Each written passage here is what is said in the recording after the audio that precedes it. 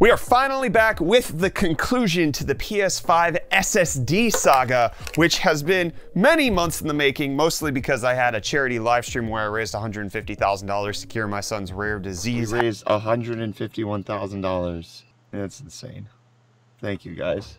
But we finally have the RAID card here to test out on the PS5. And in case you don't remember exactly what's going on, I won't hold it against you because it's been a while since we did the original video, but let me catch you up to speed. Sony released the firmware update that allows you to use the PS5's SSD internal slot right here so that you can upgrade the storage. I decided to take things a little bit farther and use an M.2 to PCI Express expansion card, which then allowed me to use something like this to run SSDs onto the PS5. Doesn't affect the performance at all, and it works totally well. However, the reason I don't want to use this card anymore is because it's a software-based RAID solution, so that when you actually initialize it, this PlayStation can't actually implement the RAID. So that's where we come to this hardware-based solution. This is the Highpoint SSD 7505 PCI Express 4.0 hardware RAID card. This means that you can actually implement RAID, and that little chip right there is what actually keeps the RAID going.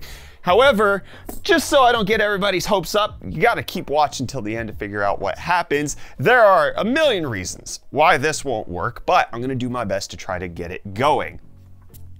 And the eagle-eyed amongst you might be recognizing that I have a GPU on my table and might be wondering what exactly this is about. Well, that was probably the most requested thing that I try out with the PS5 now that I have a PCI Express extension on it, was to put a GPU on it and see what happens. And I have a pretty good idea of what's gonna go down, but since everybody asked for it, we're just gonna make it happen. And we're gonna make it happen after I make things happen because of today's video sponsor who helps pay for all of this crap. Today's UFD Tech video is brought to you by Drop, and more specifically, their Sennheiser HD58X headphones. I've had these for 3-4 years now. I don't know exactly how long, but they have been an amazing pair of open back headphones that I've used every day since that I've got them. I rearranged my words, but you know what I'm saying, and the reason we're talking about them today is because they are on sale for the price of only $139, down from their usual price of $170. But it's not just me who loves them, all right? They have over 3,600 5-star reviews, and they're honestly really spectacular. Open back headphones based on Sennheiser's HD580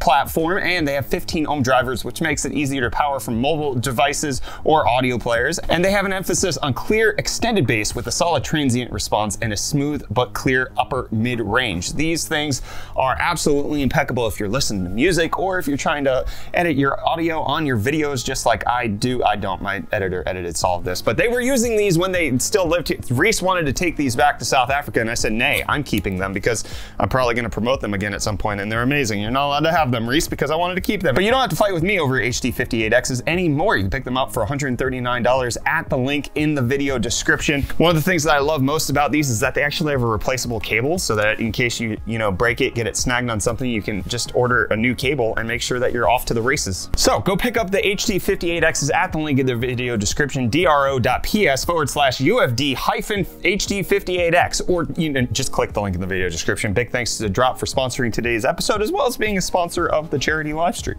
All right, now that I have the portable monitor set up, it's trying to see what the 6900 XT does once it's installed to a PS5. So we need to get our M.2 card installed first up. M.2 card goes in first.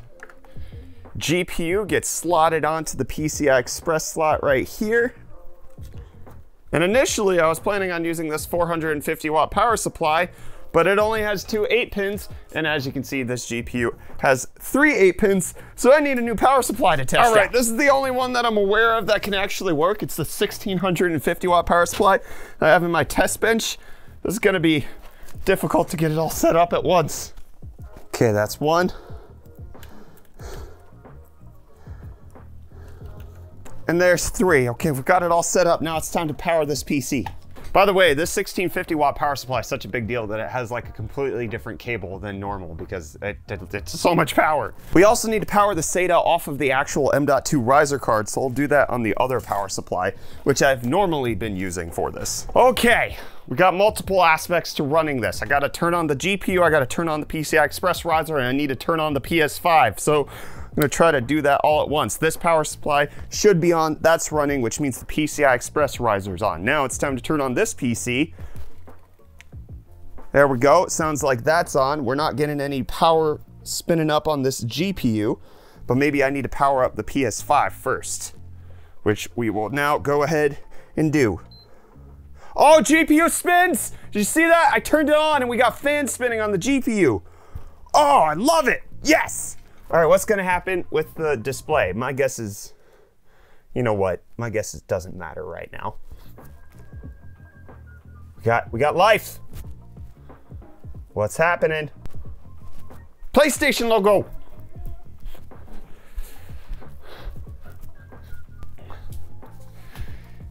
It says a problem occurred in the system software the last time you used your PS5. Oh man, explain the problem. Will do.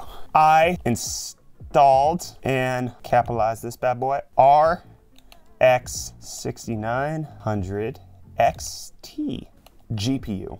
It brokey.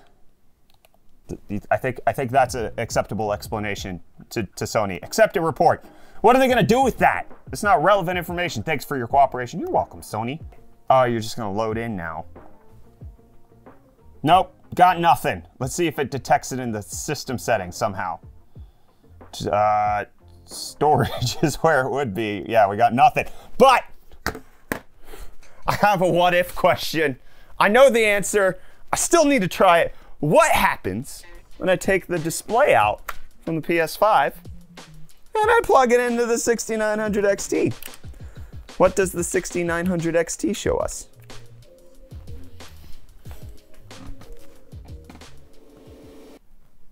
No signal. Come on! Come on, Sony! You didn't account for this?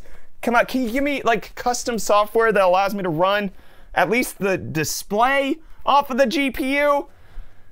RIP!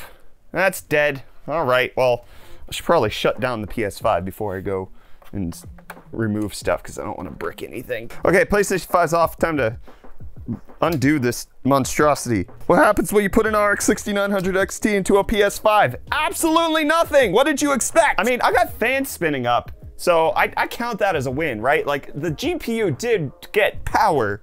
Okay, now it's time for the real star of the show, which is this Highpoint SSD RAID controller. Obviously, I said last time if we got however many likes that I would buy this. It costs $650. You add on the 100 to 150, I don't remember, $200, 150 for each of these drives. That's 4 times 150, that's another $600. I'm $1,200 in deep on this SSD setup. Thankfully, I've had most of this lying around except for the RAID card.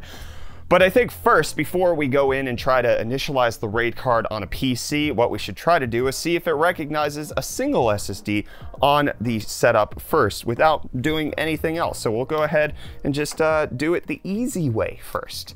Try to ease into this and see if we can get a little bit more complicated as time goes on. 1980 Pro installed on the Highpoint RAID card. Time to boot the PS5, see what happens.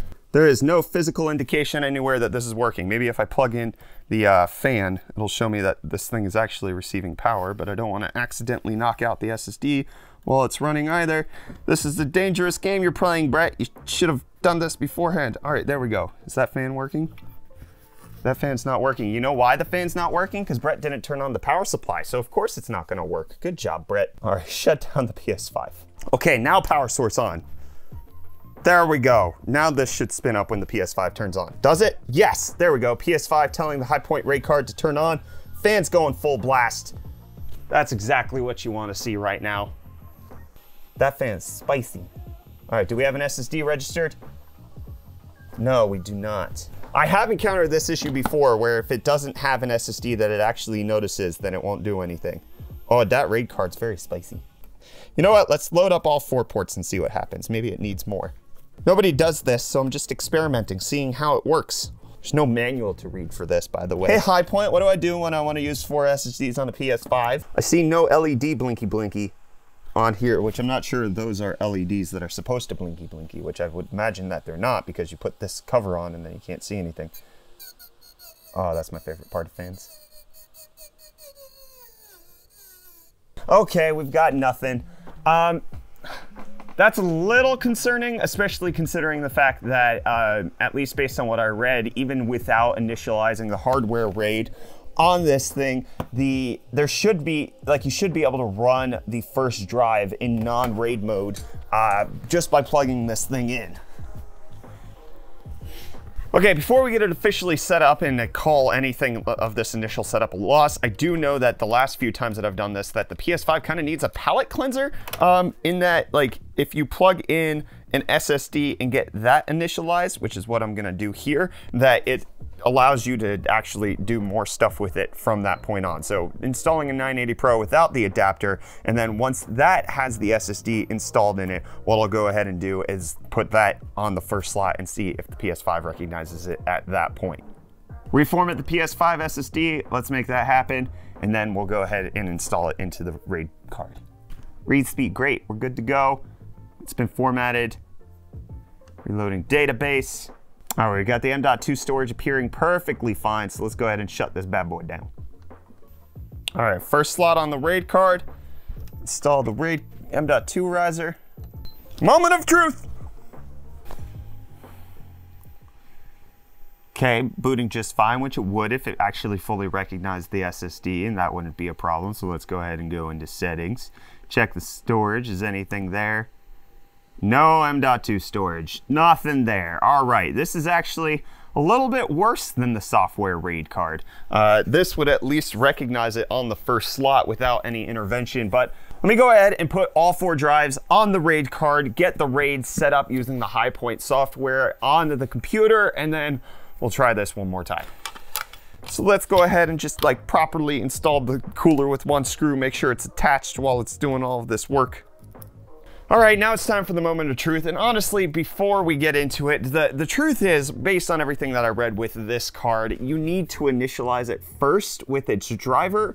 And I don't know that the PlayStation is going to do that. And I can't think of a way to initialize the RAID driver before it gets installed onto the PS5. We'll see what happens right now. Maybe all 4 drives will show up and it'll actually indeed work. But I probably spent $650 for nothing. All right, it's not even registering like it wasn't before. And let's head over to storage and see what pops up. Absolutely nothing. We got nothing going on here. So that, it kind of confirms my suspicions. I had the bad thought of taking the M.2 adapter, plugging it into the computer, initializing the RAID driver, and because this power supply is supplying power to the card, maybe I could get it to come over with the power still enabled and then plug it in. But I tried to do that and it shuts the power off from the card. Like, watch, as soon as I take this out of the PS5, it's just gonna power down. So there's no way that I know that I can keep power to the card halfway through. See, the power just shuts off and the drive's done at this point. So there's no way that I know to keep this card activated after the drivers are initialized and then put them into the PS5. I thought I was gonna be able to overcome that limitation because before, for whatever reason, the card was staying on, at least this card was staying on whenever the M.2 wasn't installed and the power supply was on, but this one doesn't behave like that. And so the way I thought I was gonna overcome these limitations doesn't exist. And that's a little frustrating. That's kind of the conclusion of the video, is that I can't get this to work. I've tried to find other PCI Express 4.0 RAID cards out there. Haven't been able to find any. If you have any suggestions on how we could potentially get this thing to work, maybe leave them down below in the comments. I would love to hear from you on a way that we could maybe overcome this limitation, get the fastest PS5 SSD out there by using a RAID card. But as it stands now, I can't get this one to work, which sucks. I can't even get it to appear with one drive, it's a bummer. So I just have to put a drive in my PS5 and use it like normal, which is kind of sad. Can't have a RX 6900 XT just sitting out and about with the GPU just floating and giving me display out. None of that's happening. $650 down the tubes, but I did it for you guys because you liked the last one so much. And let me know what other experiments you want me to try with, whether it's the Xbox, the PlayStation, with a PC. Give me your ideas down below in the comments. In case you want to see what happens when you try to put an Xbox SSD into the PS5, you should check out this video that I did right over there where I did exactly that. And with that being said, I'm Brett with the UFD Tech Channel. Thank you so much for watching, and I'll see you in the next video. Cheers.